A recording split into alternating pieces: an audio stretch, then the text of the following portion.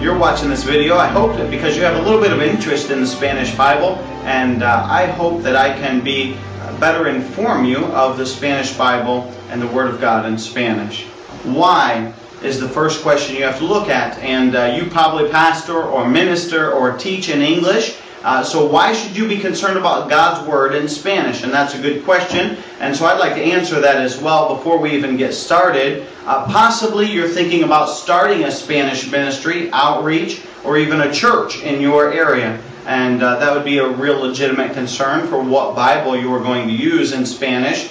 Another thing I thought of was possibly considering being a missionary to a Spanish-speaking country. And you're thinking, well, what Bible am I going to use? That's a legitimate concern. I've been there myself. Possibly you are sending a missionary out of your church to go to a Spanish-speaking country, and you want to help them or encourage them or direct them in that area. And I hope to be able to help explain a little more about the Spanish Bible to you for that reason. And then possibly you reached a Spanish person. Maybe they came into your church, maybe somebody in your church witnessed to them, maybe you witnessed to them, and you're thinking, man, I want to give them a Spanish Bible, but what Spanish Bible do I give them? And so those are some of the possibilities that perhaps you're considering the Spanish Bible, you're interested in the Spanish Bible, and I hope to be a help and a blessing to you in that area. These are some of the assumptions that I am making about you that I want you to know up front. I am assuming that you believe and only use the King James Bible for English-speaking people. I'm just going to assume that up front. I don't intend to educate you or discuss that real deeply, and so I hope that you are on page with that. I'm also assuming that you know why the King James Bible is the only Bible to be used in English. I'm just going to assume that up front. I'm not going to try and touch into that or delve into that subject. I'm also assuming that you know why we reject the American Standard Version, New International Version, the New King James Version, and a myriad of other English Bibles. And I'm assuming you have a good foundation of knowledge of that. And there's a lot of materials out there that you can educate yourself on that. And so I don't really want to go into those areas too much. I'm assuming you know those. Let me give you a brief history of the Spanish Bible. First of all, you need to understand a little bit about the Spanish Bible, its history. I'm going to go very quick on this. I don't want to bore you or bog you down with too many details. But in 1569, the Spanish Bible was started by a man, Casiodoro de Reina, and in 1569 he finished his first work. In 1602 it was revised by Cipriano de Valera, and you'll notice that's why I have those underlined, Reina and Valera. That is the line of Bibles that is follows the Textus Receptus and follows the King James Bible and is an accurate line for the Spanish Bible. 1865 there was another revision, and then in 1909 the Trinitarian Bible Society made another revision. In 1960 the American Bible Society made another revision, and that is the common Bible used in Spanish today amongst independent fundamental Baptists. There was also further revisions to the Reina Valera in 1989 and 1995. And it's important to understand the 1909 is referred to as the Reina Valera Antigua. It is used by small pockets of independent fundamental Baptists here and there, perhaps even today, I'm not for sure. But the 1960 is the common Spanish Bible that I would bet it's safe to say close to 90, maybe 95% of all independent fundamental Baptists use the 1960 Reina Valera Spanish Bible. That's the common one. You'll notice here on my chart that I kind of give you two of the bases of that, and I noticed that they're in Spanish, but the texto recibido, that's the received text, and that line runs up there. And then the critical text, the texto crítico, is the critical text, and you can see a lot of different Bible versions that are kind of based on that. You'll notice the 1909 was a revision that started parting from the received text, and then the 1960 went a step further away from that received text until you get to the 1989 that is just wholeheartedly from the critical text. And that's kind of a brief overview and history of the Spanish Bible, those texts, those lines. I know I've thrown a lot of information at you very fast, But what you need to remember and understand is the 1960 is the common Spanish Bible that almost all independent fundamental Baptist missionaries and ministries use today. That you do need to remember and understand that. And you kind of look at that and see there.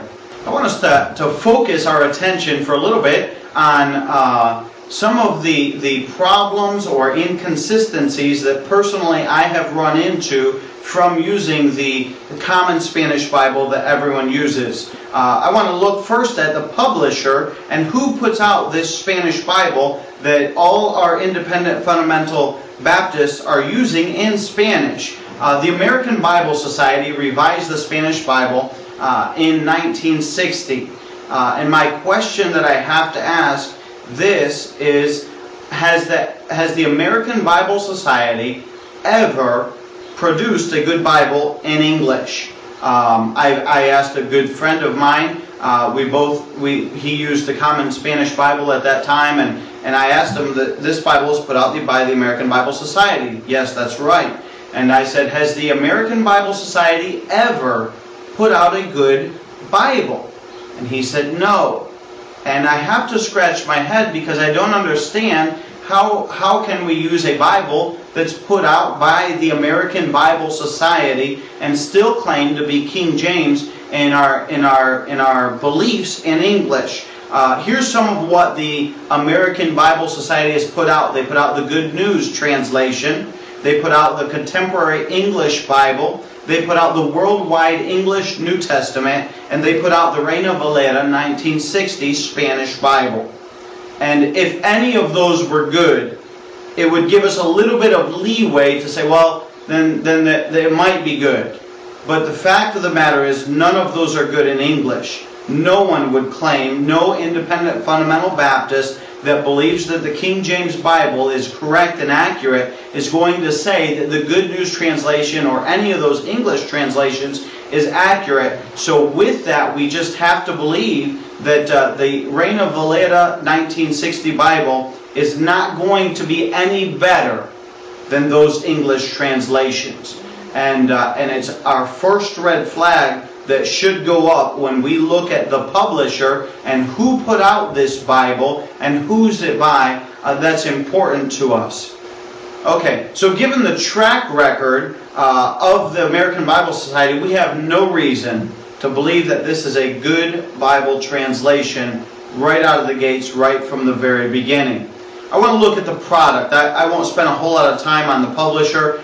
You can do your own research on the American Bible Society, but it's just, that's what it is. That's who put out the 1960 Spanish Bible, Reina Valera. So let's look at the product of this and compare some Scripture with Scripture. I want you to see some of the most glaring errors.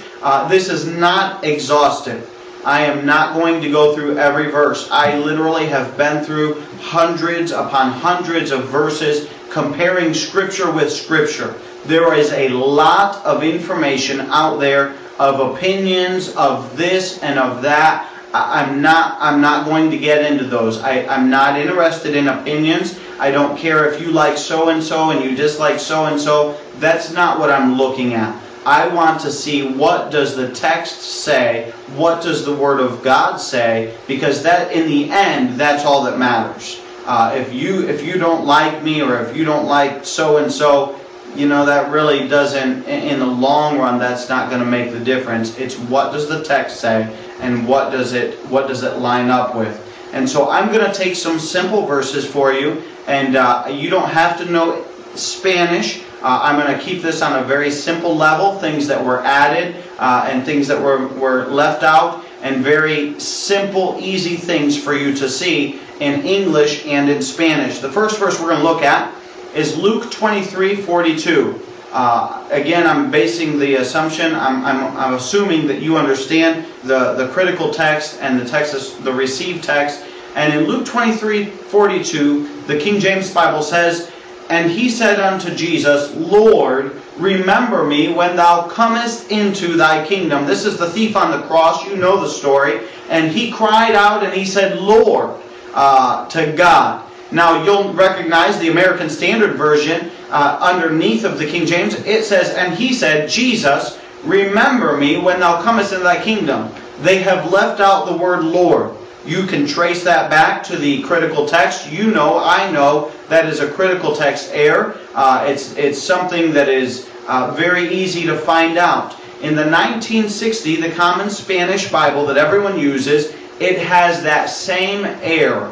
Instead of, it says, Jesus, you can see that word, Jesus, with the little tilde there. And then afterwards you can see Señor that is crossed out, senior. You might pronounce it like that in English. That's crossed out because it is not in the text.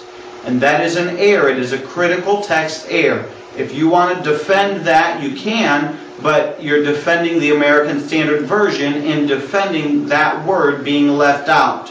The King James includes it because it's in the received text, and every Bible, whether it's in Spanish, Portuguese, Italian, French, ought to include Lord in that verse. If it doesn't, it is following a critical text error, and it is a problem. You can notice that the Reina Valera Gómez has that word, Señor, in there, and you can see that pretty clear. I've highlighted those words for you to make it easier for you to see. You can see here another verse, Acts 9:5. You'll know the story. Acts 9 is, of course, Saul being saved. And in the King James Bible we have here, it says, "And he said, Who art thou, Lord? And the Lord said, I am Jesus, whom thou persecutest. It is hard for thee to kick against the pricks." And you can see there's a second Lord is highlighted as God's response, as Jesus' response from the heavens when he appeared to him there on the Damascus road. He said, "And the Lord said, I am Jesus," affirming that Jesus is God. And you'll notice that in the American Standard Version, it reads like this, "And he said, Who art thou, Lord? And he said, I am Jesus, whom thou persecutest." It cuts out those words, the Lord. And it doesn't reaffirm that this is certainly the Lord speaking to him. And it's kind of an attack on the deity of Jesus Christ. And you can trace that through the critical text errors. But nonetheless, I want you to notice and understand that the word the Lord is left out of those Bibles. The Common Spanish Bible, the 1960 Reina Valera Spanish Bible, it has the same problem. You can see the word Señor highlighted in red and crossed out. That means it's not in that text. And I don't care what language the text is. I don't care what Bible it is. If it is in the King James Bible and says the Lord, and it's in the Textus Receptus, then it ought to be in any language in any Bible. And I found that a problem using the Common Spanish Bible. The Reina Valera Gómez has that word, El Señor, the second time in there. You can see it's highlighted in the text there, and so you can see that very clearly that, again, it lines up. And again, if you defend the 1960 Spanish Bible on this verse, in this text, then you're defending the critical text. And you're defending the American Standard Version, and the majority of those new modern Bibles read the exact same in this passage. I want to look at another verse, 1 Corinthians chapter number 10 and verse number 9. And you can see again here, the King James Bible says, "Neither let us tempt Christ, as some of them also tempted, and were destroyed of serpents." You can see the word Christ is in bold letters there. You can also notice that the American Standard Version does not have Christ, but it has Lord. Again, that's not a translational issue, that's a textual issue. They changed the word in the Greek text. In the critical text, it says Lord, and in the received text, it says Christ. And you can see that same problem in Spanish. I've highlighted that word Señor. That means Lord. It cannot mean Christ. That is what the word means. And then there's another word there, highlighted in the Reina Valera Gómez Bible. You can see it's Christ, just like in the King James Bible. And again, these are just some of the things that we can see. They're obviously not all of them, but some of them that we can see in these textual errors. One of my probably most problematic texts is this verse right here, Ephesians 3:9, and probably the greatest verse to show Jesus Christ in creation. The King James Bible says, and to make all men see what is the fellowship of the mystery, which from the beginning of the world hath been hid in God, who created all things by Jesus Christ. And you know as well as I know that Jesus was involved in creation, and it bothers me when we pick up an American Standard Version and it did not use those words. It just ends at, for ages hath been hid in God, who created all things. It does not have by Jesus Christ. And I find that offensive. I find that a direct attack against the deity of Jesus Christ. And I find it a great problem in these texts in English or in Spanish. And we find that the 1960 Common Spanish Bible that almost every independent fundamental Baptist uses, again, is missing these words. Por Jesucristo. You can see them written right there. I have them crossed out so that you can understand they are not in the text. They're not included there. And then you can see the Reina Valera Gómez. It has them highlighted because it is in the text there. They're not crossed out. And that's the way any Bible should read, whether it's in any language. Yet another one that is kind of another one to pick on, and yet one that is common amongst critical text Bibles, is 1 Peter 2:2. The Bible says, as newborn babes desire the sincere milk of the word, that ye may grow thereby. And then it's all done. That verse ends. In the American Standard Version, you can see there as it reads, as newborn babes long for the spiritual milk, which is without guile, that ye may grow thereby unto salvation. Those words were added to that text based on the critical text error. You can see also in the 1960 Spanish Bible, I've highlighted them for you in red, para salvación. That salvation, you can see, is very similar to salvation. In English, that is the word for salvation. That's correct. And so you can see that addition to that text is following a critical text reading. That is incorrect. It should not be like that. And the Reina Valera Gómez, you can see at the end, it does not have, you won't find in there at all, salvation, because it's not in that verse, just like just like the King James Bible, rather, and therefore it is not a corrupt text that is following the corrupted Westcott and Hort or critical text or Alexandrian text, as you might know them. So those are just some of the things I want us to notice about those.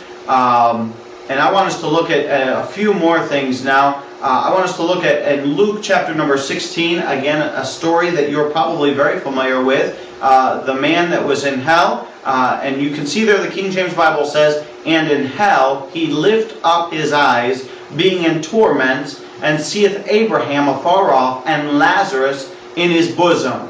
The American Standard Version says, and in Hades, or Hades, he lifted up his eyes, being in torments. You know as well as I do, this passage is directly referring to hell. And when somebody takes and puts Hades in the text, it boggles my mind. I cannot comprehend why you would put the Greek word into an English text, into a Spanish text. That word Hades or Hades is a Greek word. It is not an English word. And I cannot accept that in an English Bible. That is a common practice that they're doing with all the New English Bibles to kind of soften the doctrine of hell. And you won't find hell mentioned not one time in the Old Testament of the American Standard Version. Matter of fact, I looked up hell in the American Standard Version, and it's only used 13 times.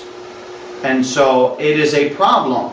You can see that the 1960 Spanish Bible follows that exact same pattern, and it uses that word Hades instead of hell. You can see the word for hell in Spanish is infierno. Now, I know that's a little bit longer, bigger word, but I've highlighted it there for you in the text so that you can see it. You look it up in any Spanish dictionary and it means hell. That's what it is. And so Hades or Hades is a transliteration, and that should not be in the Bibles, and that's a common practice that most modern critical text Bibles are doing. As I said, the King James Bible uses the word hell 54 times altogether. It's translated hell 54 times from several different root words, but it's 54 times you find the word hell in the King James Bible. The American Standard Bible uses hell, the word hell, which is in English is hell. I was going to say infierno, but we're talking about the American Standard Version. It uses it 13 times. That is it. You will not find the word hell in the American Standard Version, not one single solitary time in the Old Testament. It is not in there. And so the 1960, we can see, follows that exact same pattern. The 1960 uses infierno, which is hell, 13 times total in the Bible, and not one single time in the Old Testament. The Reina Valera Gómez patterns itself after the King James Bible and also uses infierno, or the word hell, 54 times in its text. And so you can see right there what lines up with what and who's patterning themselves after what Bibles. And I bring all this up, and I want you to notice I used specifically the American Standard Version because I have personally examined hundreds upon hundreds of verses in the Spanish Bible, and it seems like almost every single time that I look at the 1960 Spanish Bible and line it up, it's almost like a carbon copy of the American Standard Version. All the critical text errors that are in there about 99% of them line up with that Spanish Bible. And so that is a real problem for me. In English, I stand firmly on the King James Bible. If somebody wanted to come and preach in my church, I don't pastor a church, I'm a missionary, but if somebody wanted to come and preach in my church using the American Standard Version, I would not let them. I don't believe it would be right. I don't want them to confuse my people. If I went to a church that used the American Standard Version, and I wouldn't do so knowingly, and they asked me to preach out of the American Standard Version, I would not do it. I don't believe it's right. And because of my stance in English, I cannot compromise and do the same thing in Spanish. I'll tell you how all of this came about.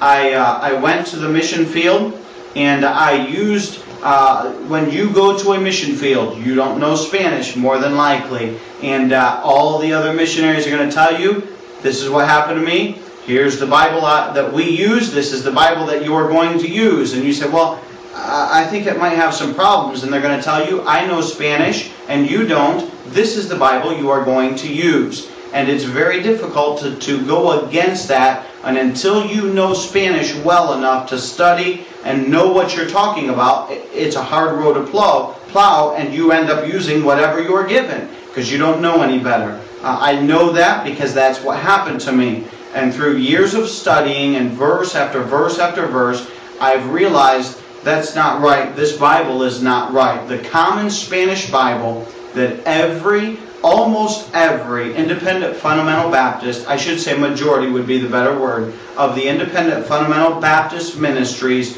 use is very comparable to the American Standard Version. And I find that a problem. And so myself personally, after studying this for years and comparing many Bibles, I have found personally the Reina Valera Gómez Spanish Bible to be the most accurate Spanish Bible that exists. Now, there are a few others. There's other works that people have worked on, and I'm not necessarily against those, but personally I have found that the Reina Valera Gómez is the most accurate Spanish Bible, and it does not have critical text readings in it, and that is my primary concern. And so I hope that this can be a help. I hope that it can be a blessing to you. If you would like more information, please visit our website, reinavalera-gómez.com. We have a lot of English articles up there that will help you. And if you are learning Spanish or looking to learn Spanish, we have lots of articles in Spanish as well. And you can always contact us through that webpage and ask questions if you'd like. And we'll be more than willing to help and answer all sincere questions of people that are earnestly looking and wanting to find out more information about the Spanish Bible. I appreciate your time. I thank you for taking the time to watch this. And I hope and pray that the Lord blesses you for whatever ministry you're looking to start or work on in Spanish. And I pray that you would be able to search out the truth and look for something that would not be based on a critical text and would be an accurate Spanish Bible to be used in your ministry. Thank you.